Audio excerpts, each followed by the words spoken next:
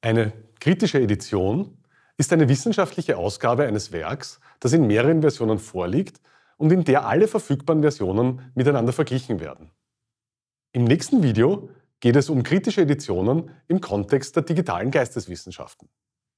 Digitale kritische Editionen bringen sehr viele Vorteile mit sich.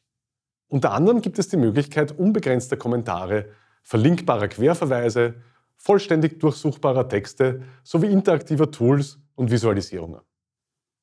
Tara Andrews geht im Video auch auf den Begriff der Kollation ein, der sich auf den genauen Abgleich von Textversionen hinsichtlich ihrer Vollständigkeit und Richtigkeit bezieht. Softwarelösungen haben hierfür gänzlich neue Möglichkeiten geschaffen. Welche das sind und welche Herausforderungen sich dabei stellen, das wird uns Tara Andrews nun erklären. A lot of my own research to date has had to do with something called critical editions. What is a critical edition, you might ask? You may have encountered them in history or literature classes. You see, it often happens that some work by an author exists in more than one version. This might be a medieval author whose work was copied by hand many times over centuries in a lot of manuscripts, or a modern author who went through several rounds of draft revision or republication during their lifetime. If the work is ancient or famous or both, it often happens that a scholar will edit that work. That means that the scholar will compare all the available copies and try to establish as far as possible what the definitive version of the text should be. For the ancient or medieval author, this usually means what was the original. For the modern author, this usually means how did the text evolve into the final version that the author meant it to be? When we take these critical editions and make them digital, a bunch of things become possible. You can have unlimited commentary, lots and lots of context and explanation for things, no longer squeezed into tiny footnotes. You can have linkable cross-references to other things on the internet. You get fully searchable text for free. If you get the right permissions, you can include images of the original documents, maybe even linked directly to a transcription, which might help people learn to read the script. And as long as you don't put up a paywall, you have a very wide distribution. Anyone can find your edition. You can make more or less any interactive tool or visualization you can imagine, as long as you know the right amount of JavaScript code for your browser. So this transition to electronic editions, as they were called at the time, was one of the early successes of digital humanities. These editions encompass all sorts of texts. You can have medieval classical texts like the Chronicle of Froissart for French history or the Canterbury Tales. You can have texts that were published in the modern era that are considered classics, for example, the works of Charles Dickens or Samuel Beckett. You can also have collections of unpublished texts that are interesting for historians, for example, all of the letters of Vincent van Gogh. But digital humanities isn't just about putting things online or even about making them online and searchable. Back in the beginning, as we've heard in the first video, it was about automating drudge work, such as counting how many times different words appeared in a document. And there is a lot of drudge work that goes into making a critical edition the old-fashioned way. Most of this drudge work is called collation. You see, when a text exists in multiple versions and you want to edit it, you have to reconcile all of these versions and give your scholarly opinion of how the text ought to read. This is particularly interesting for texts that were copied by scribes before the introduction of print, especially since the original is usually long since lost, and in a lot of cases, the original is what most historians are after. There is a well-established process for how to do this, whose roots go all the way back to Byzantine and Renaissance times. The steps are these. 1. Collect and examine the manuscripts. Pick one that is best based on some criteria, for example, age or completeness or even legibility. This is called the base text. 2.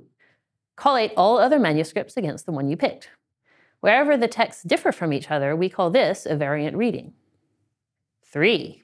Identify the variant readings that are errors, which is to say, those readings which, according to your scholarly judgment, could not have been in the original text. Based on this, work in stages to reconstruct the text as closely as you can to the original. As you can see, when done in the traditional way, this is an extremely slow, tedious, and detail-oriented process. But you might also have noticed that it's a pretty judgmental process. The first step to uncovering the original is to decide what wasn't in the original, even before you know what the original was.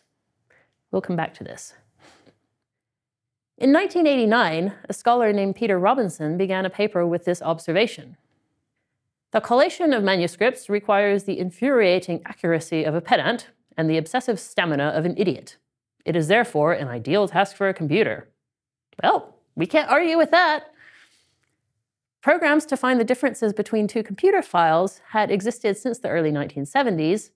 They were first used in the humanities not long after. This was another fine example of computers helping scholars to automate repetitive tasks and make our work more efficient. But Peter Robinson was also possibly the first to realize this wasn't good enough. Did it make sense to always have a base text?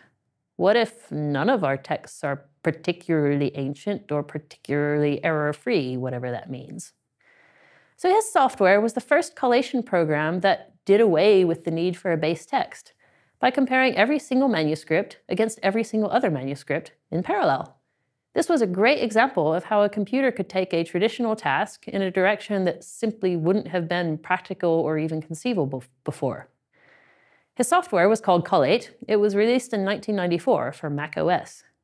This was fine for a while, but then text encoding standards evolved and Unicode came into use and Mac OS died. As a result, Collate was no longer usable after 2003 or so. Nevertheless, the genie was out of the bottle. We couldn't really go back to the old way of collation, since we were now far too aware that the base text is more often than not a theoretical hindrance to critical text, even though it had been a practical convenience for hundreds of years. This was a fine example of how digital methods laid bare a methodological problem in our traditional approach and forced us to take more accountability for our scholarly work. Thankfully for us all, text collation software started to make a comeback around 2010, and there are now a few workable options out there again, each of which has its own advantages and drawbacks. But the story doesn't end here.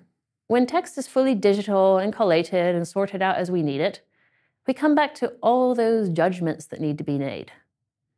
For centuries, one of the biggest critiques leveled against scholarly editors of text was that their own prejudices and their own inflated sense of good taste could too easily get in the way of the facts when it came to producing what they considered the best text.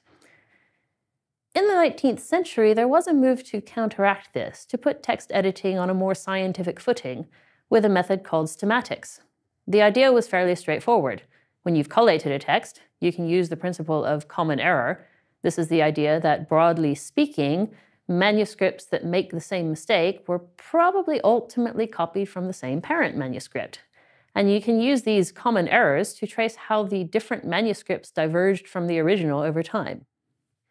With these common errors, you can make a kind of family tree of the manuscripts. This tree is known as a stemma. Once you have a stemma, you can use it, along with your editorial judgment when the stemma doesn't give you an obvious answer, to restore the text at its root. When it works quite well, but there's an obvious pitfall. How do you decide which readings seem to be ancient, i.e., which ones are or aren't errors?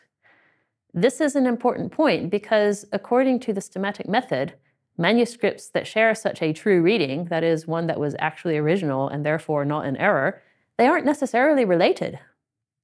If this method is used without caution, why, the editor could decide that any version of the text that pleased him must have been the original, and then we are right back to where we started. Around the 1970s or so, it was observed that the stemma problem is not so far removed from a similar problem in evolutionary biology. Instead of collating words in a text, the biologists align sequences of DNA, but the goal is similar. They want to try to reconstruct a family tree of organisms or a species. Why not try out some of their methods? The results have been promising, but a split grew up between traditionalists and statisticians, as it were. On the one hand, the traditionalists have been accused of letting their prejudices affect their judgment, but on the other hand, the statisticians have been accused of not using any judgment at all. This dispute was the impetus behind the Tree of Text project of the early 2010s, where I was a postdoc and got my real start in thinking about stemmas as data, and where I began to develop the Stemma Web software package.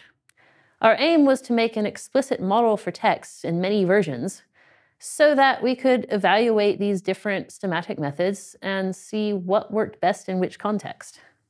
While we didn't end up with enough data to answer the original question, yet, what we did produce was a model that has turned out to be useful for doing the editing work and for helping to provide accountability for the decisions and judgments that go into producing the final text.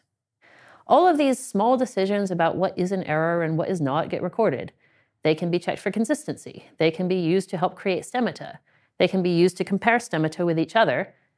And they can even be included in minute detail in a digital publication, which, after all, isn't constrained to text and footnotes. The models and the methods we provide help to shine a spotlight of accountability on how these texts are constructed and what options weren't pursued. And we hope that this will finally put the ghosts of the 19th century critics to rest.